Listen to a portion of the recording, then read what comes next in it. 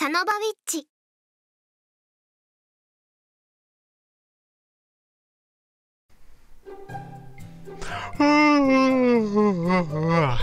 なんだか眠そうだね、星名くん。Was a little busy last night, so I completely lost track of time. ベースだっけ？大変だね。調子はどう？本番までになんとかなりそう？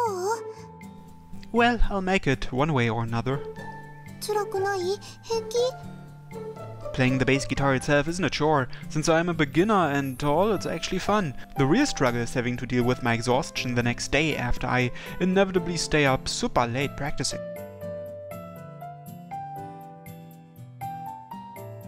My prior experience helps a ton. While I still need to practice all the finger motions and shifting, I do still remember the knacks of it, so it makes the process a lot speedier. But yeah, that's all beginner's knowledge anyways, so it's not worth a whole lot. 楽しく練習してるのはいいと思うよ。でも、赤点はダメだからね。I know, I will. I'd be putting all my hard work to waste if I couldn't attend the party. 何か手伝えることがあったら言ってね。Thanks, but at the moment, it's all on me. おーい、星名。そろそろ時間だけど行ける？ Yeah, coming. 頑張って。楽しみにしてるから、バンド。Don't put any more pressure on me. 今からそんなんじゃ本番が大変だよ。Well, the plan is to work my butt off so that doesn't happen. Anyways, bye. Say hi to the girls for me. うん、わかった。また明日ね。Sorry, I'm ready now. ほら早く。あのスタジオ時間に厳しいんだから。Kadia and I leave school and head to practice.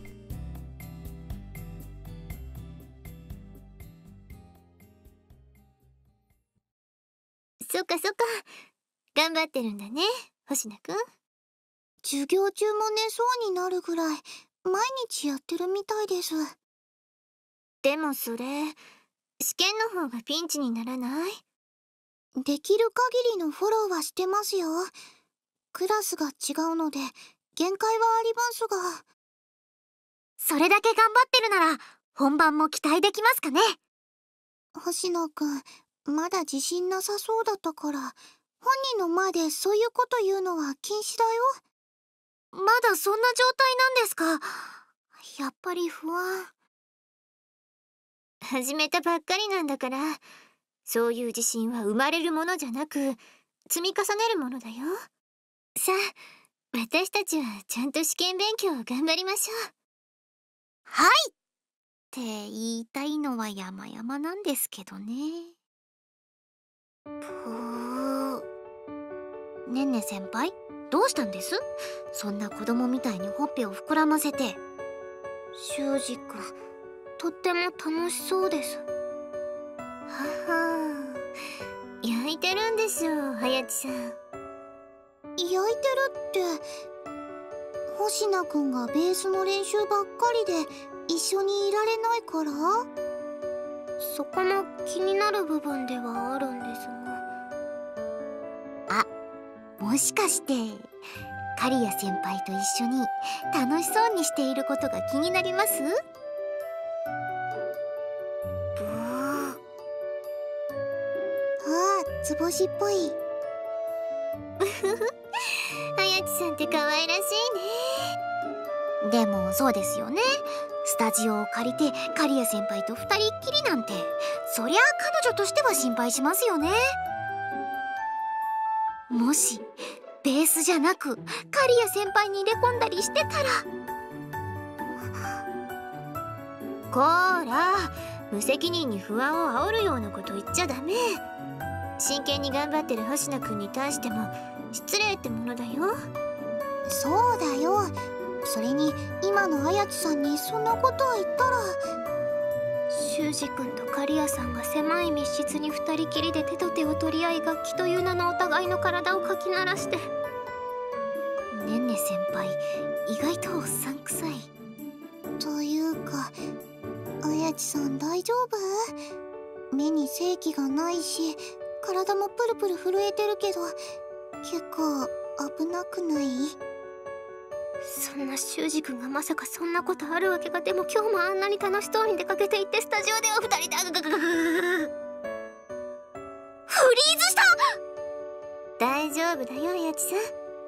星名君が綾地さんの虜なのは周りから見ててもわかるぐらいなんだから。愛されてるよ。そうだよ、星名くんの様子なら心配なんてする必要はないよ。それは分かってます。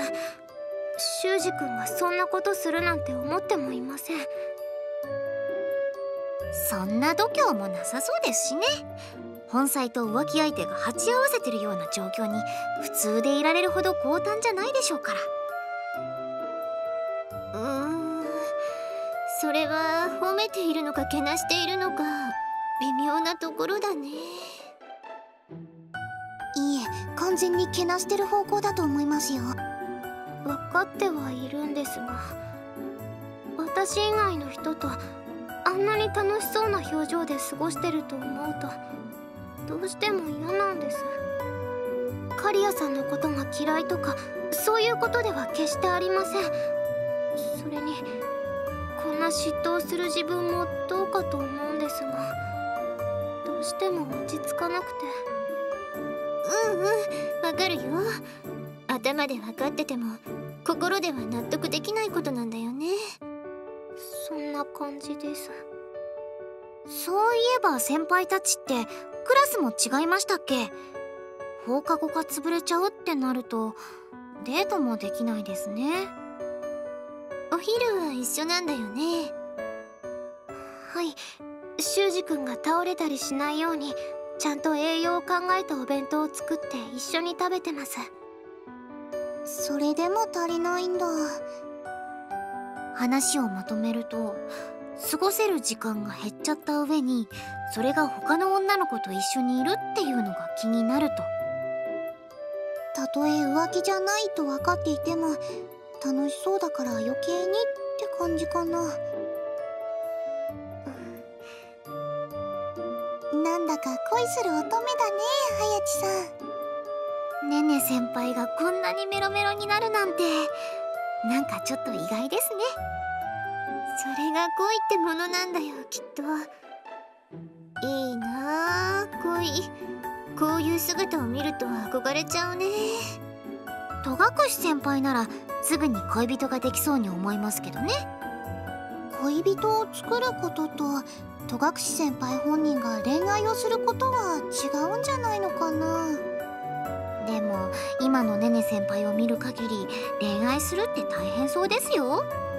確かにそういう面もあるだろうけど、それだけじゃないからこそ綾地さんはこんなに幸せそうなんじゃない？それに恋愛が辛いだけならみんな結婚とかしなくなっちゃうよ。それは確かに。一緒にいることは重要だけど、それだけが恋愛じゃないってことだよ、きっと。なんだか深いね。さすが大人。まあ漫画と小説で得た知識なんだけどね。そうですね、すれ違いがお互いの絆を深めることもありますよね。そういうことも分かってはいるんですが、やっぱり素直に受け入れることはできないか。それも仕方ないよね。だって好きなんだから。そういうストレスって良くないんじゃないですかね。本番のためにも変なしこりは残さない方がいいと私も思うな。そういう時は今の状況を楽しめばいいんじゃないかな。状況を楽しむ？さっき綾地さんが言ったことだよ。すれ違いがお互いの絆を深めることもあるって。だからそうなるようにこの状況も2人の栄養にしちゃえばいいんじゃない？それってどういうことですか？どうすればそんなことができるんでしょうか？ヨーガス。ここは一つお姉さんがいいじらしプレイもといいイベントを提案いたしましょう。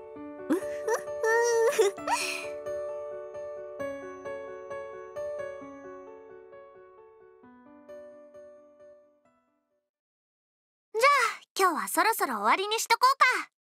Wow, it's already time? ほら、ランプが点滅してるし。Alright, kind of a bummer. I wanted to practice some more, but oh well. そういうこと、よくあるけどね。今日はもう上がろう。指も痛いでしょ。ベースって弦も太いから指が疲れるでしょう。無理はしない方がいいよ。毎日きちんとした練習をするのが一番だからね。You're right. Okay, let's stop here.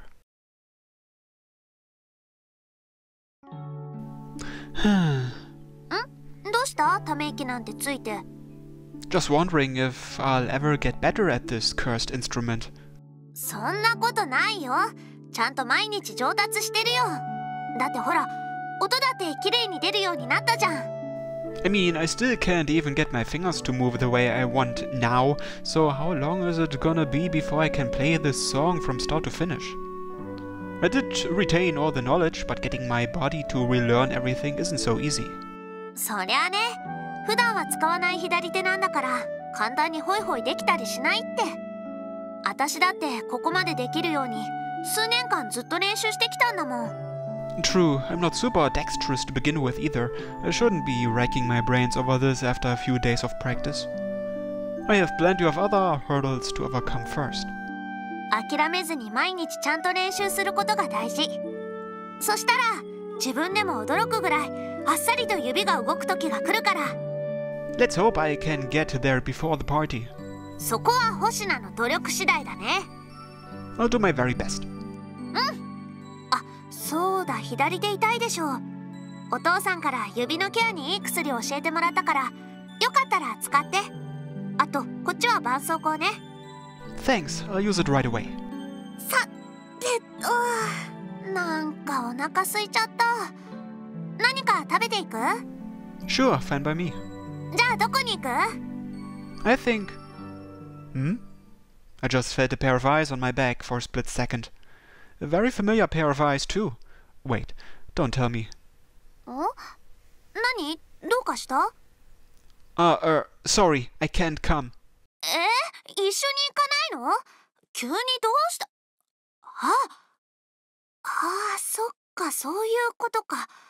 了解。わかった。寄り道はやっぱりいいや。じゃあね、星名。また明日。Bye. I said bye to her, but who knows if she actually heard it. She took flight like a deer being chased. All right. I get ready to turn around, but before I can move an inch, I feel a light impact and a soft warmth coil itself around my arm. An all too familiar, rosy sweet aroma fills my nose. She's clinging to my arms, putting on her best pouty face. I had a feeling it was her. So, what are you doing here? 修二君を待っていたんです。最近一緒にいられる時間が少ない気がして、なんとかしたいなと思って終わるのを待ってたんです。You could have just given me a call or something.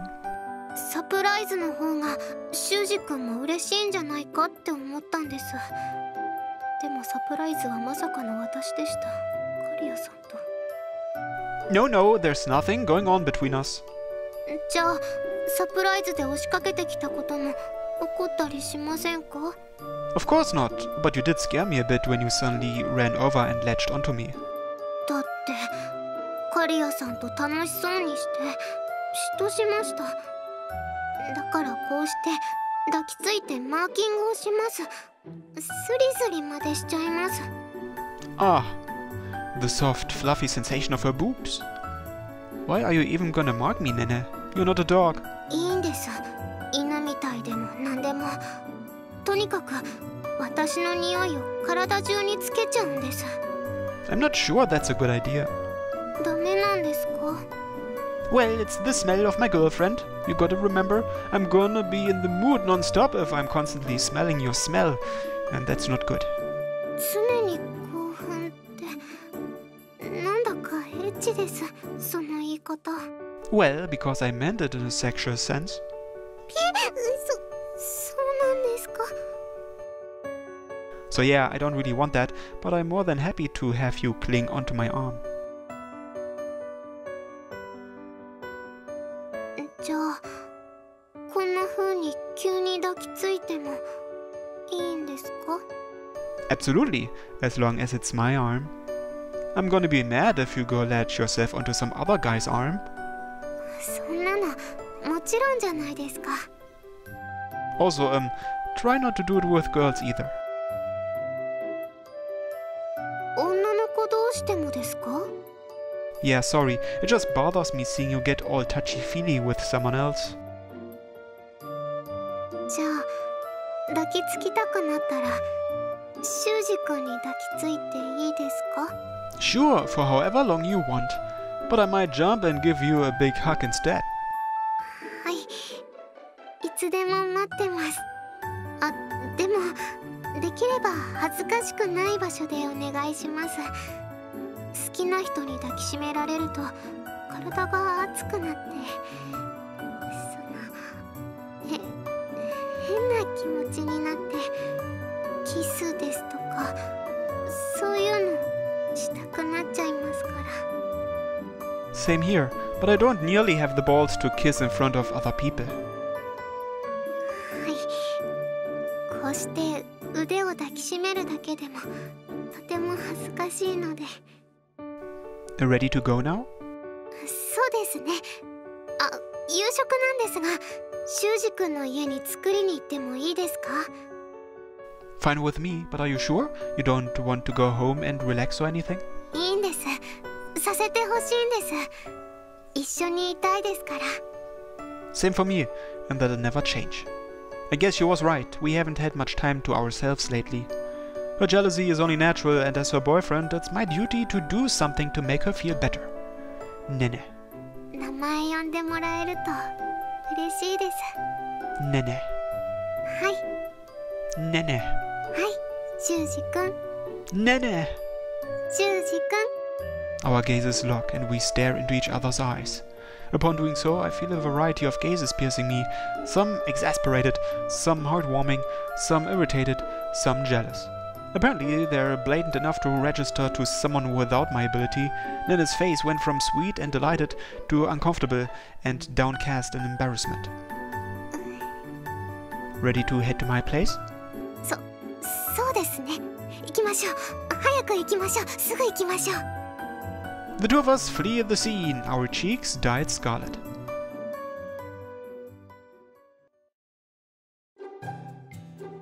はい、できました。 Thanks so much, Nene. She just finished rubbing ointment on my aching fingers. Man, just feeling her hands is enough to soothe my soul. That also motivates me to work harder towards the performance, in order to repay all the kindness she shows me. The food you made for dinner filled me right up, so I think I can keep going for a bit longer. Why are you staring at me like that? You're making me a little uncomfortable. ベースを弾くところを見ていたいんです。 I guess, but just to warn you, I'm still not past the basics. I won't be able to play much of anything for you. それでもいいんです。見ていたいんです。以前は同じ舞台上でしたから、今回はしっかりと見ていたいんです。 Hard to say no to that. But I'm serious. I'm not at a level good enough to play in front of others. Though, to be fair, I probably wasn't for the performance last time either. 私が期待してるのは修二君の演奏する姿ですよ。修二君が努力する姿をちゃんと見ていたいんです。 Okay. Still nervous because of how god-awful I am at this instrument, I start to practice for her.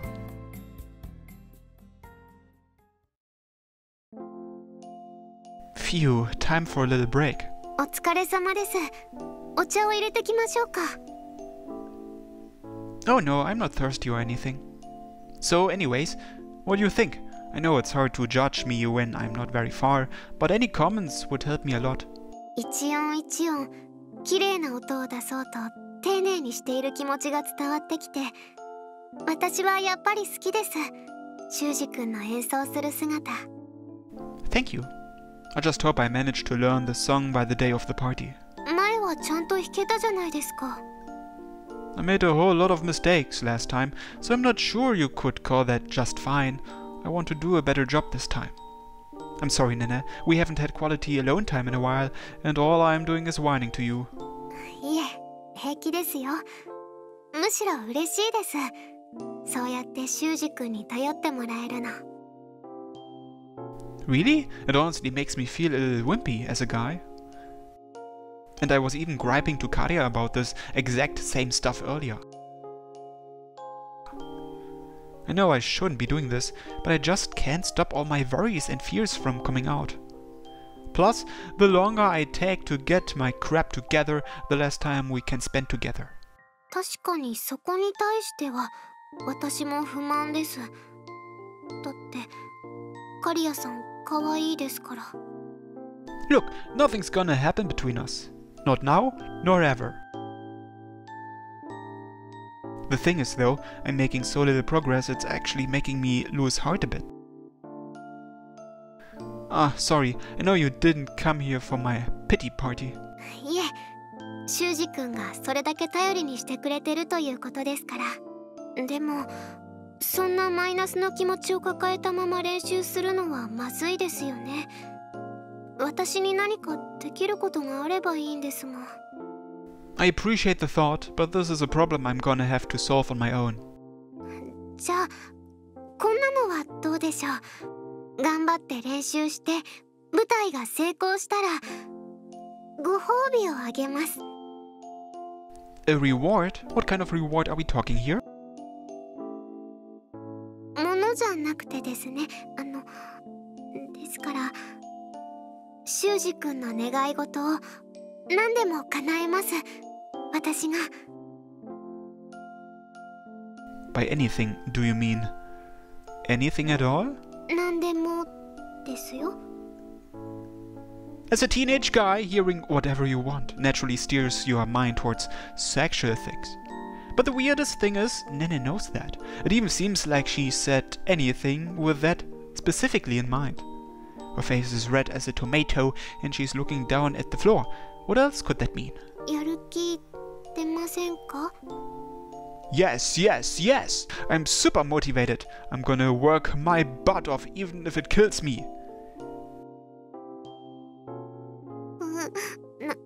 なんだかすごくエッチなことを考えてますよね。No, no, I promise I'm not.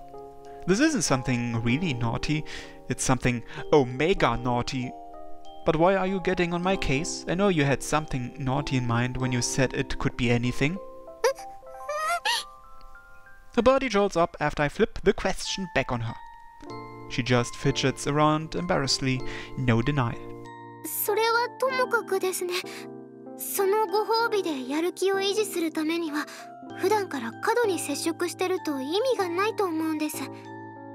Yeah, that might be necessary. それに修二君のプレイは激しすぎて体力を使いますから。ですからしばらくの間エッチなことはなしにしましょう。 Nothing sexual? So we can't have sex? そこを許可しちゃったらまるで意味がありませんよ。それがエッチじゃなかったら何がエッチなんですか？ No, look, I'm just talking about plain normal sex. そういう問題ではなくて、しかも普通じゃないのって一体どんなのですか？ Well, not the sex we had last time for starters. Blindfolds and vibrators are too kinky for normal. あれは普通じゃなかったんですか？ You thought it was? Are you kidding me? Seriously, Nene is a force to be reckoned with. とにかくダメです。私だって本当はもっとイチャイチャしたいんですよ。交尾だって嫌いじゃありません。ですから許してしまうと理性が効かなくなると思うんです。でも今はパーティーの成功が優先なので禁止です。 What about kissing? ダメです。 Hugging? ダメです。 Holding hands? ダメじゃないです。それぐらいならまあかということで。あと一緒に食事をするのも可です。Ah, we can? そこまで禁止しちゃったら今度はフラストレーションでどうにかなっちゃいますから。So we'll keep eating lunch together like usual? はい、そうですね。So my Nene lunches won't be going anywhere. Thank goodness. By the way, does this go into effect, like, right now? そうですね。今から有効です。Oh. Man, we've still got a few weeks until the party. And once we start practicing as a group, I'll have my work cut out for me even more. However, I think I'll be able to endure and work hard with a positive mindset if I just tell myself it's for the sake of the party and the reward awaiting me after. Still, I just wish I'd known in advance, so I could stockpile all the hugs and kisses and touches and everything. The party is approaching fast, but it's still a long time to go without any intimacy with your girlfriend. でもですね、さすがに交尾なんかはまずいと思うんですが、最後にキスぐらいならしてもいいんじゃないかなと思うんですが、どうでしょうか。 I think you know. Normally people wrap their pinkies and make a pinky promise when they agree to something, but maybe a kiss could also be normal. そうですよね。それぐらい普通ですよね。だから約束の証。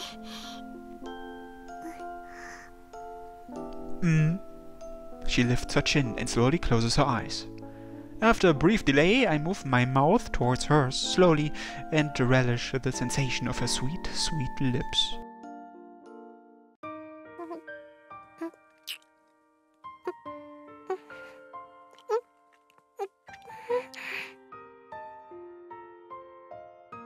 I told myself I'd go for a light kiss, but it's impossible. I can't hold back. I want to feel her tongue. I want to feel my Nene. Desire wells up inside me, overtaking me as I strongly embrace her slender body.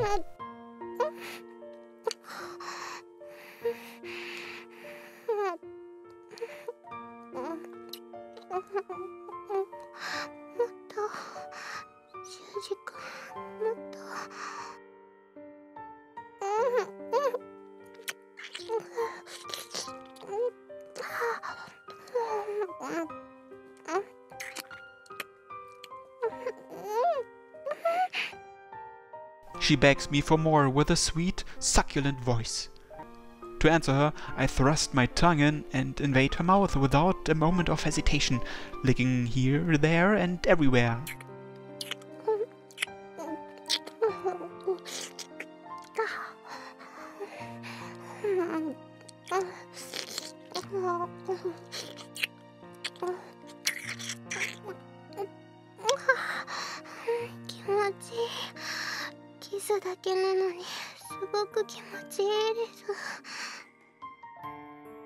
Same here. It feels so good I can't control myself.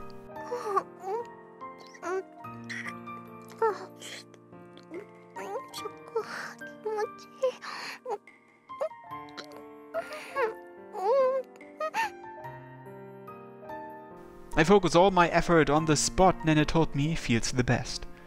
As I do that, I pour my overflowing saliva into her mouth. Just like how she wanted to mark me earlier, I thoroughly ravage the insides of her mouth to claim her as my own.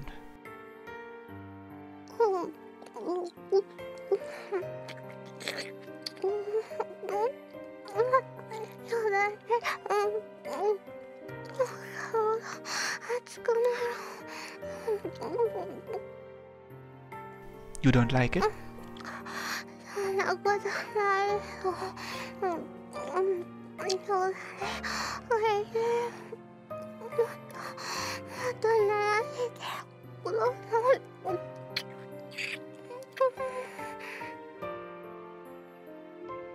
Yours too.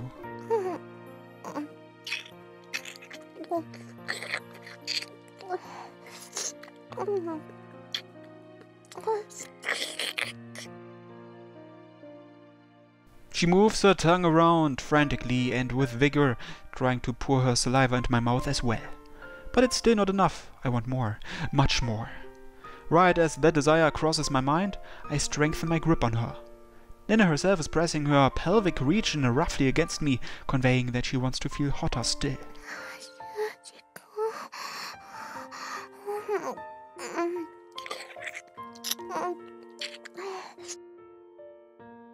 Nene, stick out your tongue.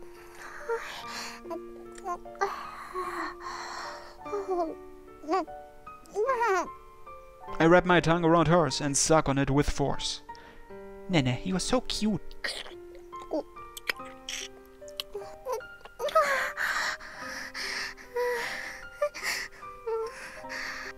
Still in my arms, she wriggles her hips impatiently as she pants over and over. I know she's not panting because I'm hugging her too tight. The way she has her legs closed tight, rubbing her thighs together, she's obviously fighting against some sort of desire. God, hearing her heated breaths right next to me is too much. Nene. I know we were supposed to seal our promise, but I don't think I can stop now.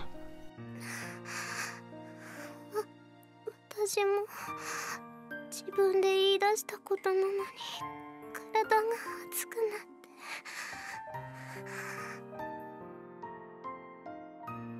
て。Yeah.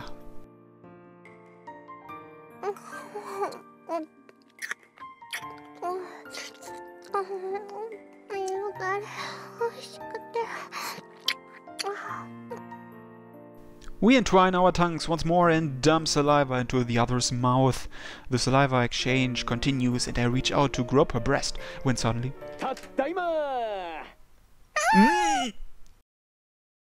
Our eyes flip wide open, our lips still connected.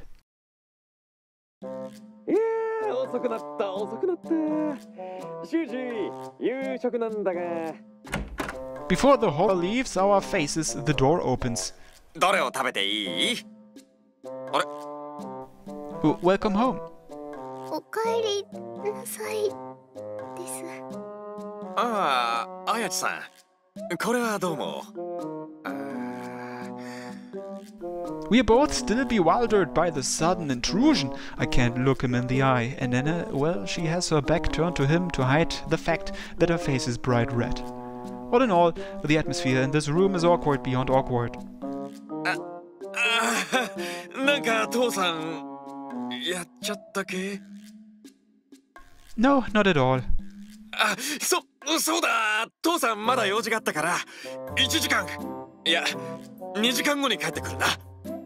I get you are trying to be considerate, but please don't. Calm down. You don't have to leave. いやだって父さんそんなつもりじゃなくて。あ、休憩代とかいるか？ I said stop trying to be considerate. Just calm down. It wouldn't even matter if he left now. The mood we had going is completely gone. Dad is going nuts and I'm over here still mad that our sexy time was ruined because of him. But, yeah, we went way overboard with our oath kiss, so I'm not too upset. Thus, with that one final passionate makeout session, our period of abstinence had begun. We both wanted to have sex, but also knew that if we did it once, we would do it again and again, and our promise would mean nothing.